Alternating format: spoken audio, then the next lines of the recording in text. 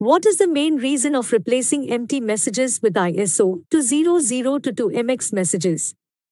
Let's understand quickly. The main hindrance of the current empty messages is the rigidity of how the messages are structured. Each message type has a fixed number of fields. You cannot add a new field or alter the structure of an empty message if such a need arises. These messages are unstructured, limited message length, and text-based. The new age MX messages are based on XML or extensible markup language. Notice that here there is a separate tag for each information related to a particular data. Here, each component of an address like number, street or city is separately identified using tags. Using such XML, high-quality, structured and granular data can be transmitted. What is meant by this? Let's understand the advantage with an example.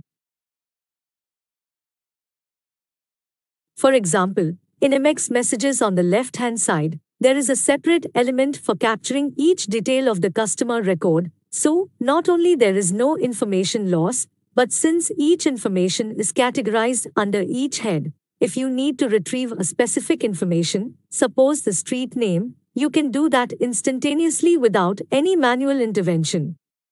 This makes it easy for straight-through processing.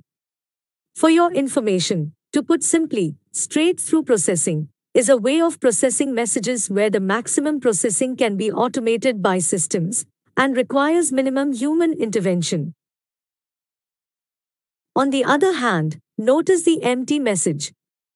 Neither the free format nor the structured format serves the above purpose.